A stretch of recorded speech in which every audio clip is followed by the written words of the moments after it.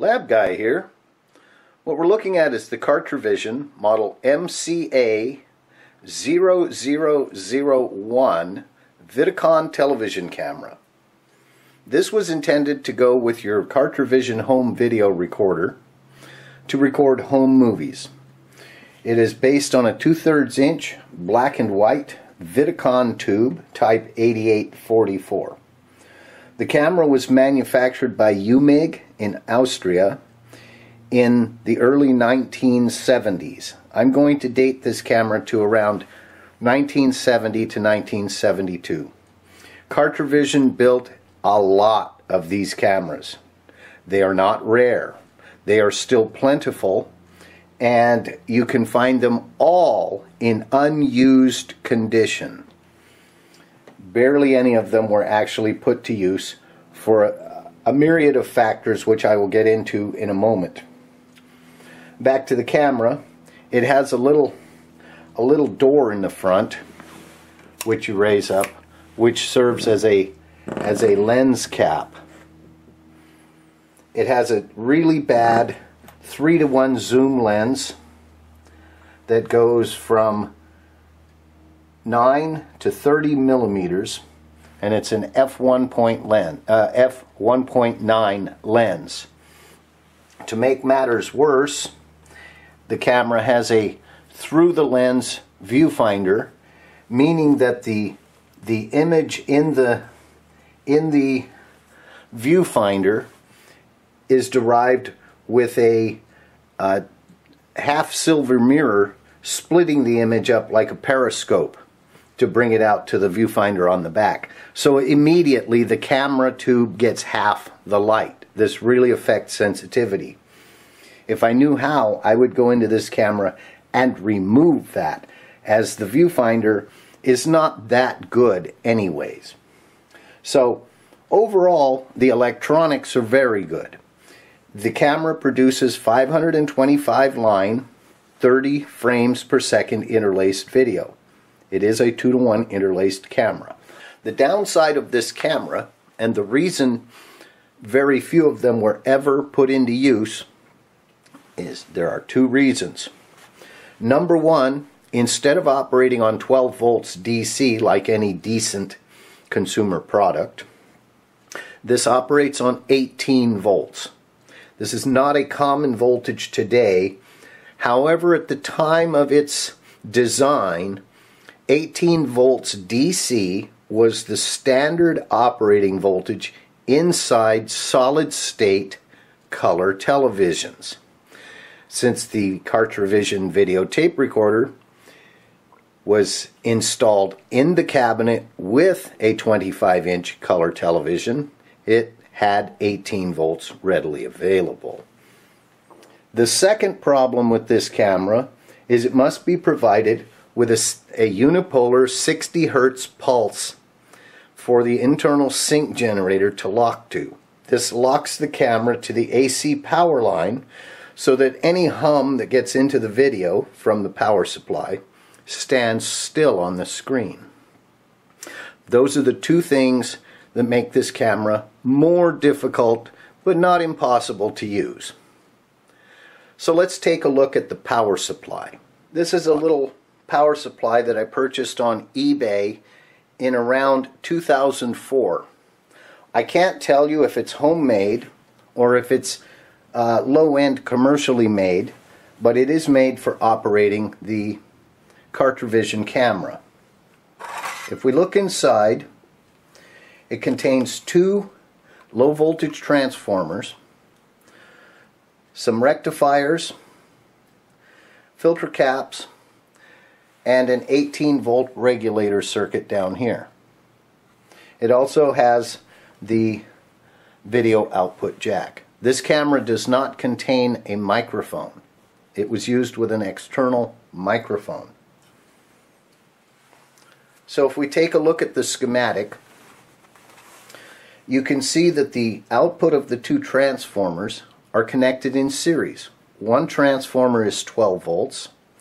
The other transformer is 6 volts. They're both rated for an output current of 1.2 amps. The total output voltage of 18.9 volts is rectified with a single diode. It's a half-wave rectifier, and filtered with two 1000 microfarad capacitors rated for 25 volts. This is the first mistake in the design of this power supply. I don't think it's the only mistake, but it's the big one. When the camera is not plugged in other words, when there's no load, you take the 18.9 volts of the combined transformers of 12.6 volts and 6.3 volts and multiply that times the square root of 2 to get the peak voltage that will be applied to the capacitors, and it comes out to 29 volts. These capacitors are rated for 25 volts. When the camera is plugged in and current is being drawn, then the voltage drops down to a much more reasonable 24 volts on the capacitors. So this power supply has a design fault in several respects. One is if the camera is not plugged in, the capacitors are running about 3 volts over their rated voltage rating. The other is that the AC cord is permanently attached to the two transformers on their primaries. No fuse, that's 2 mistakes, and no off-on switch, that's 3 mistakes. So the thing is always on, so if you were to plug it in, use your camera, get done, unplug the camera, and put everything away, but forget to unplug the pack, the possibility of capacitor failure is greater than 0. So, I'm going to replace these two capacitors, which are two 1000 mics in parallel. They add up to 2000 microfarads. I have some brand new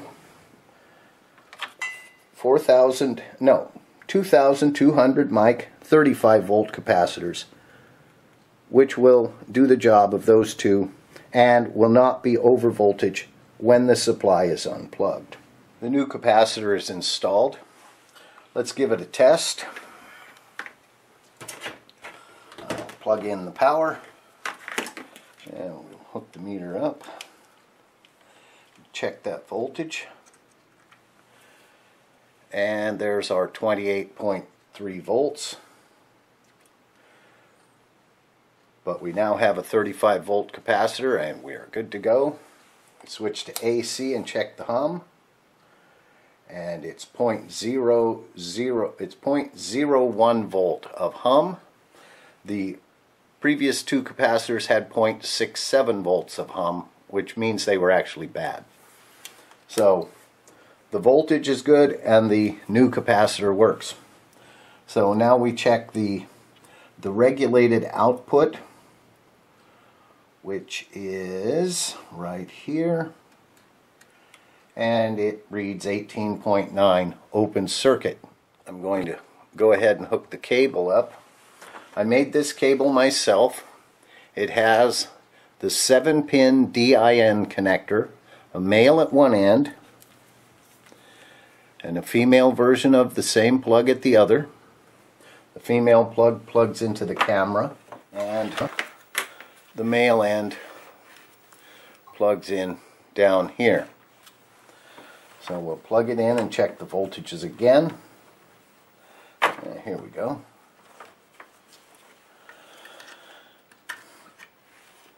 Like that. Then we hook the meter back up.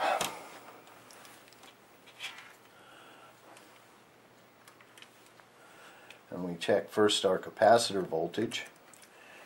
And it's now loaded down to 22.8 volts. Our regulated voltage is 18.8, which is good enough. The camera is actually on. So let's look at the video output on the oscilloscope first. We can see on the oscilloscope that it's producing a negative going sync pulse, some active video that you can see move when I move my hand in front of the scope, or in front of the camera.